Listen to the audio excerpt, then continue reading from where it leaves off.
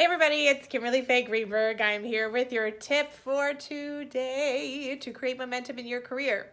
Okay, these are just some things that you should be doing to help level up your career right now so that you can be found, so that people can find you and watch your fabulous talents on display, because isn't that what we all want to do?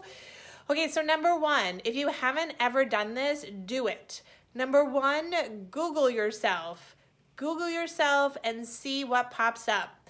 If you cannot be easily located in a Google search, then you need to fix that, okay? How do you fix that issue?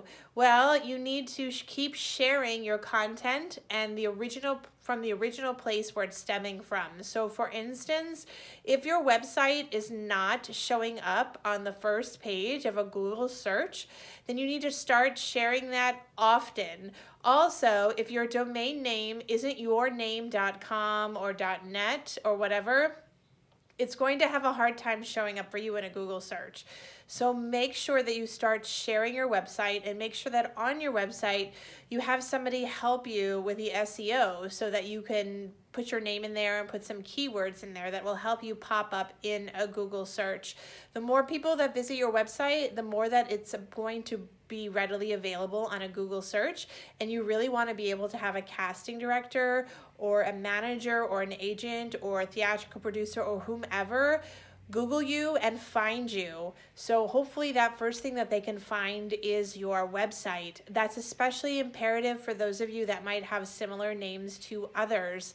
That may also mean that in your domain name, if somebody had the same name as me, Kimberly Faye Greenberg, there is a Faye Greenberg out there, but there's not a Kimberly Faye Greenberg. But if there was another person like me, it might mean that I'm Kimberly F. Greenberg, or Kimberly Faye Greenberg actor, or Kimberly Faye Greenberg singer, or something that has your full name in there so that we can locate you. Also, in a Google search, do your social media handles come up? Not necessarily as important, but your social media handles should have your name in them. It should not be some kitschy, funny name, at least not while you're not a star and people don't necessarily know you. You want people to be able to locate you by going onto Instagram, by going onto Facebook, by going onto Twitter, and typing in your name, and then you pop up. So just make sure that your handles on all those social media outlets have your real name, or some portion thereof that's easily figure outable that it is you.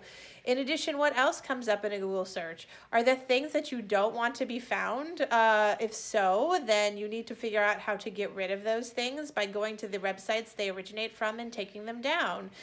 Does your YouTube channel show up? Do you have videos that show up in a Google search? Make sure that way people can find you and watch your work. It's ultra important, especially now when auditions are not happening in person. If somebody's looking for you, they need to be able to find you. And again, last but not least, make sure that your social media handles and your social pages are emulating who you are as a human as well as talent-wise. So make sure that you're giving them a good, well-rounded view of who you are, what you enjoy, what you appreciate, as well as showing off what you do talent-wise as an actor. That might mean showing production photos, showing videos, singing some songs, doing a monologue, whatever the case might be.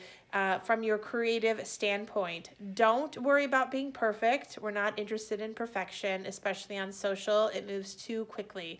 We just want to get a good indication of who you are and what you offer the performing arts community. Okay, I hope you enjoyed my tip for today. Please keep DMing me more questions. I'd like to thank those of you who have been watching this video who came to my cover letter and standout submissions class today. Thank you so much. I'm so excited to see more of you. I have 2 more sessions coming up this week, and I cannot wait to see some more of your beautiful faces. So if you want to sign up for that, click on the Google form link within this post. It's $5. I hope to see you there. I'm answering a lot more specific questions there. And I'm hoping that to help you all work smarter, not harder, especially in your submissions.